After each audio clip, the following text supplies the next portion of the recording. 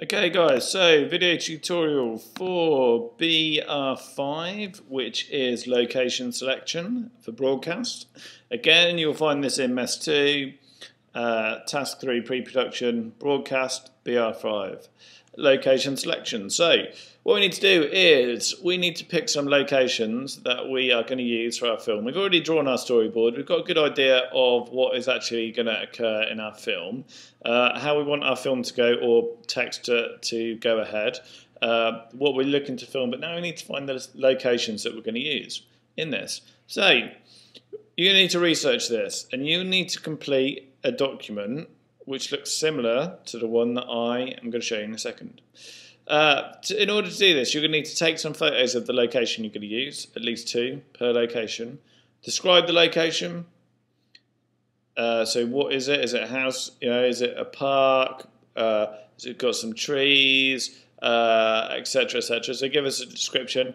Add comments on lighting, sound, lighting. So has it got good light? Has it got bad light? Would I need to bring additional lights to be able to shoot this if it's dark? Sound, is it noisy? Is it quiet? There's lots of background noise which we need to take into account when we do our sound. What sort of camera shots could we use here? For example, if it's a small space, we need to make sure we use extreme close-ups or very close-ups, because it might be difficult to get a wide pan or a medium-sized shot. And also any general comments. Finally, you're going to say if you will use this location and where you will use it. So which part of your storyboard does it fall within? So here we go. Here's an example for you to look at. Let's just load this up.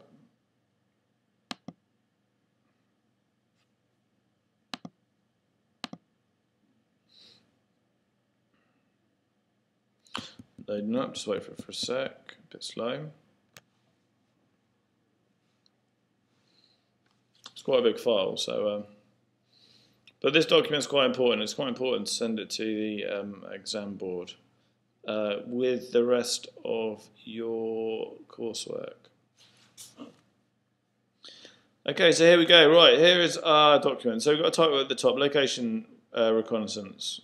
Okay, got location description room. Okay, description. So we've got dining room of house, young couple live there with children. We can see that because we've got pushchair. Maybe that there, some stuff there, looks like a baby thing. Picture of a baby up there on the picture. 2 pictures of what's going on. Okay, and some comments. Right.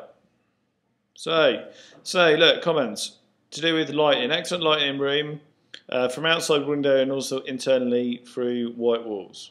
Okay, there's also plenty of space for camera to be set up and additional people out of shot because it's quite a big space.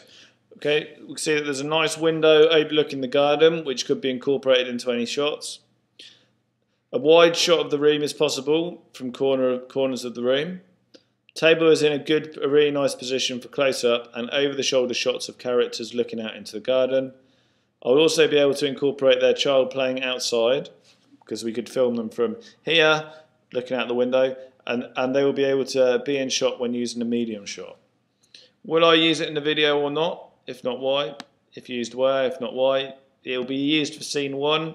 It's perfect for the opening sequence as I require a couple to be eating around the table.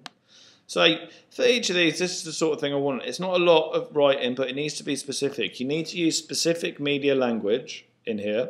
You need to talk about camera shots, sound, lighting, positioning, where you would use it, what sort of shots you'd use, etc., etc. to produce a document like this. You should do it for all the locations that you're going to be using. So this document will probably be quite big, but good document to produce. Okay.